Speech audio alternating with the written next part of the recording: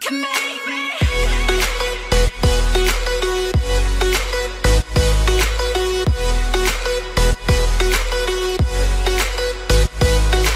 Hey there everyone, welcome back to the channel. After a long wait, I have got my hands on Pixel Experience 12 on my Zenfone Max Pro M2. And I've got to say that the experience has been outstanding until now. I'm just loving the experience so much so that I want to use this Zenfone Max Pro M2 over my OnePlus 70 just because of Android 12. That is the level of newness and intuitiveness Android 12 brings to the table. The main reason for me to try out Pixel Experience 12 and make this video is because of articles like this one and an interview that MKBHD had with the Google spokesperson, where he mentions that Android 12 has fundamental improvements under the hood that makes even older smartphones faster. Today in this video I'll be showing what's new with Pixel Experience 12 and also share my experience with the same. Starting off with the internet settings, which houses the Wi-Fi and mobile network connections which were earlier separated. The notification shade, which has showcased in the Android 12 launch, has been completely revamped. The icons on the shade are now far bigger than ever before. And to be honest, I really love this look as it feels a lot easier, and it is a lot easier to access these quick toggles as they are of bigger size. You also have the brightness slider on the top, which is quite tricky to reach when using on a single hand. I would have personally preferred to have it in the bottom, but it is what it is. The shade also covers the entire screen, which is not transparent and is a pale gradient of the theme color applied, which again feels more refreshing to use. Then let us go into the settings through the settings hotkey in the notification shade.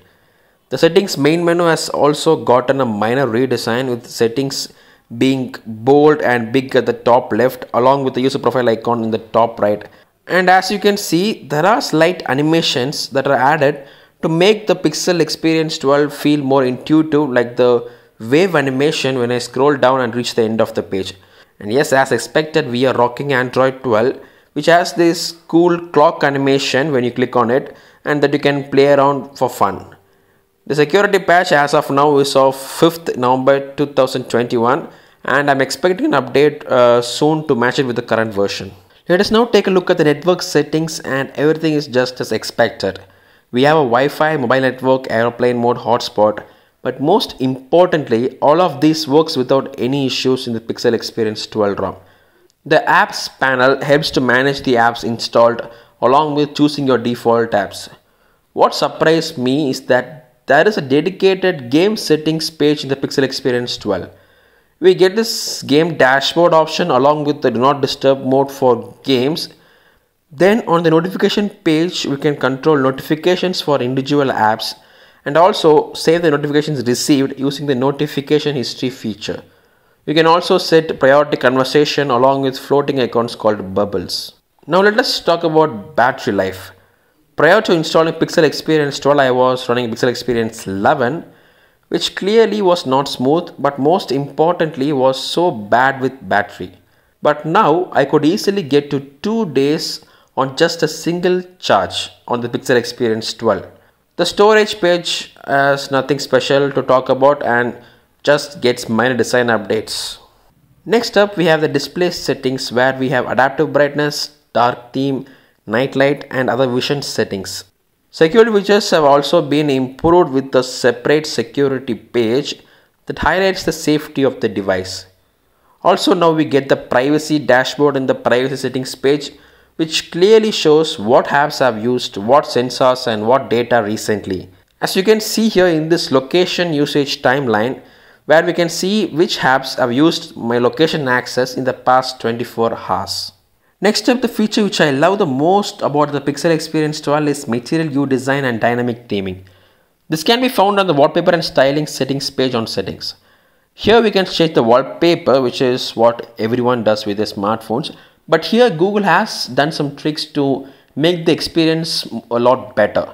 And by the way, I'm just enabling internet to load all these wallpapers. And here we go, we have loads of Google wallpapers loaded back. And the good thing about Material View is that you can play around with the theming to get the most out of Android 12's new features.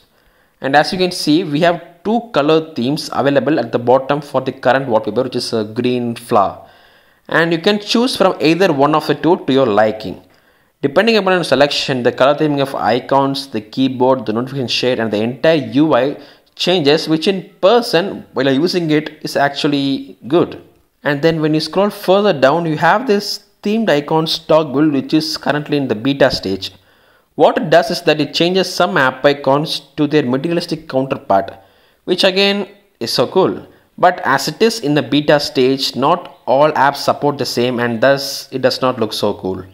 I mean, it's half baked, but I get it. This feature will get better with time, and we also get the option to modify the grid size, which is one of the most underrated features to have in an operating system. Now let me show how material hue and dynamic theming works in real life. So I'll be changing the wallpaper to this purple flower from this green flower, and as soon as I load the wallpaper, the entire preview page and buttons around it get tinted in this purplish color because the flower is purple. It's all these finite minute details that makes the experience a whole lot richer and smoother. And then when we apply the wallpaper, we get the customizing options for dynamic theming as we saw earlier below the wallpaper. And this time around we get 4 options compared to 2 on the previous ones. And this basically depends on the wallpaper which you are choosing, because this dynamic theming extracts the colors from the wallpaper that you set. So I'm going to stick with the green wallpaper as I personally love the wallpaper and the color theming, the green one. Back to the home screen. When you long press on the home screen, it opens up 3 new settings. First up we have home settings, which is basically the basic Google launcher settings like at glance and notification dots. And a gentle reminder, we also have Google when you swipe to the left of your home screen. We have the widget settings, which has seen some updates with Android 12. And finally, we have covered wallpaper and style, which can also be accessed to the home screen. We also get some nifty improvements like the select option in the multitasking page. And what this does is basically it selects text from the app in screen so that you can easily copy and paste it wherever you want. This is very highly beneficial when you have to copy messages or copy numbers or copy UPI IDs. Pixel Experience 12 altogether makes you feel special and good, thanks to the rich feature set that is well implemented, which works really well even on older smartphones. For the record, my Asus Zenfone Max Pro M2 launched back in 2018 with Snapdragon 660, 3GB of RAM and 32GB of internal storage. More significantly, it was launched with Android 8.1 and only got Android 9 stable update, as Android 12 update was shelved. I am running Android 12 now on a 3-year-old smartphone, and that really says something about the optimization done on Android 12.